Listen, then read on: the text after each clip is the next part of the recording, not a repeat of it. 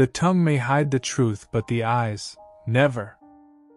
Everything will turn out right, the world is built on that. There is no greater misfortune in the world than the loss of reason. Everything passes away: suffering, pain, blood, hunger, pestilence. The sword will pass away too, but the stars will remain when the shadows of our presence and our deeds have vanished from the earth. There is no man who does not know that. Why, then, will we not turn our eyes toward the stars? Why? What would your good do if evil didn't exist? And what would the earth look like if all the shadows disappeared? Cowardice is the most terrible of vices. He who never hurries is always on time. We speak different languages, as usual, responded Woland.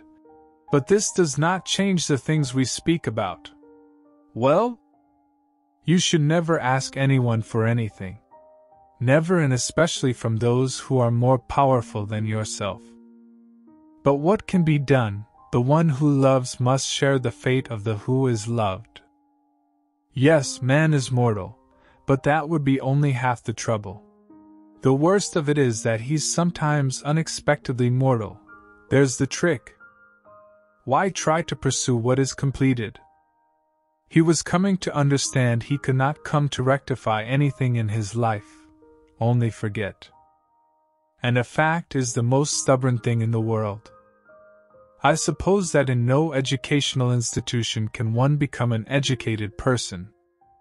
Punch a man on the nose, kick an old man downstairs, shoot somebody, or any old thing like that. That's my job.